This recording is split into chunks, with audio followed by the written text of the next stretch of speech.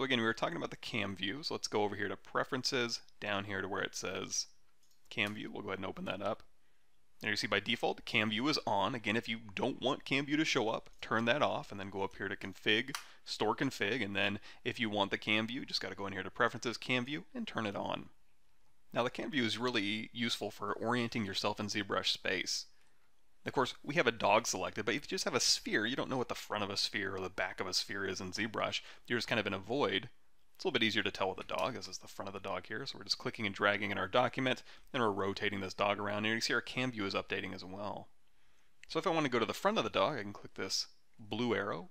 And I went to the back of the dog. You can click the blue arrow again. That'll go to the front. And then now you have top and bottom, left and right. You can also click on the cam view and just click and drag, and that'll rotate around.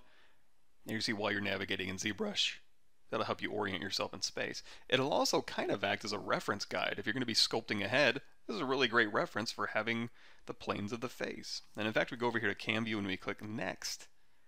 You can cycle through all sorts of different default cam views.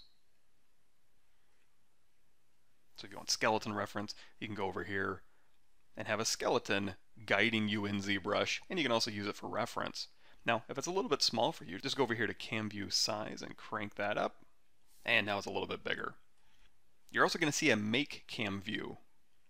It's a little bit early to get into the specifics of making your own cam view, but if you want to dive deep on that, go in here to my ZBrush 2020 What's New. Click in the upper right hand corner, you're going to see it starts right off with cam view. Same on my YouTube channel, 2020 What's New. Learn all about cam view, how to make your own, etc. So let's go ahead and go over here to cam view and just turn that off. And let's talk about this thumbnail view. If we want to see more options, let's close Cam View and we'll open up Thumbnail over here in our Preferences menu.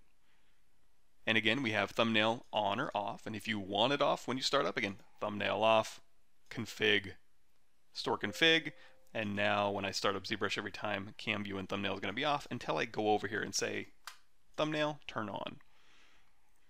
So while we rotate around, you're going to see we see a silhouette of our object, and this is really useful for just kind of evaluating what you're working on from a distance in more of a silhouette or a general way, making sure that it's reading or messaging effectively, again, from further away, and in this case, a silhouette view. Now, it doesn't have to be a silhouette view. You can turn off silhouette and it'll just be a smaller view of your object.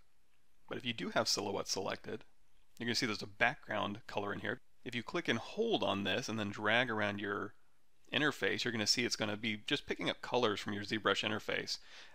If we go over here and choose gray, essentially what it's going to do is choose the complementary color of whatever you're picking. So in this case, it's kind of an off-white. If we go down here to red, it's going to give you like a blue-green.